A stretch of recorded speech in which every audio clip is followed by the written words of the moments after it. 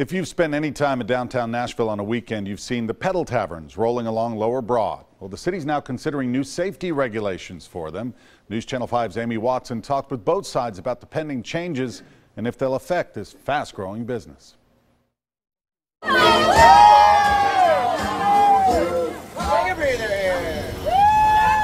It's rare to find an empty seat on this party bike. These touring carriages are so popular now, they leave every 15 minutes from the Pedal Tavern's parking lot on Music Row.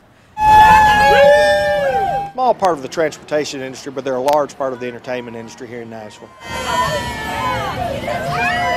Right now, the pedal businesses self-regulate in terms of weather conditions, alcohol limits, and background checks for drivers. That's why the Pedal Tavern's owner tells me she asked Metro Council for new regulations to improve safety, and the city is on board.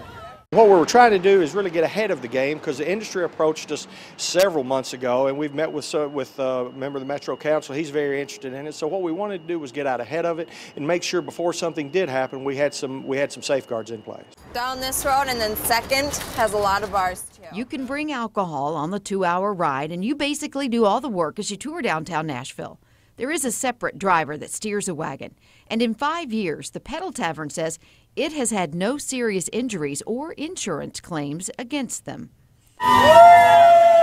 When there are no regulations, it means anybody could come in, and as long as they follow the rules of the road, they would be okay to operate. This way, what we're going to do is make sure that the drivers are checked, and like I said, the insurance and equipment's all in the same way. And what it should do is give people some level of confidence that they're going to be safe when they come to Nashville.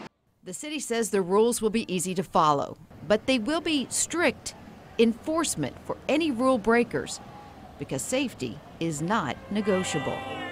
Amy Watson, News Channel 5 HD.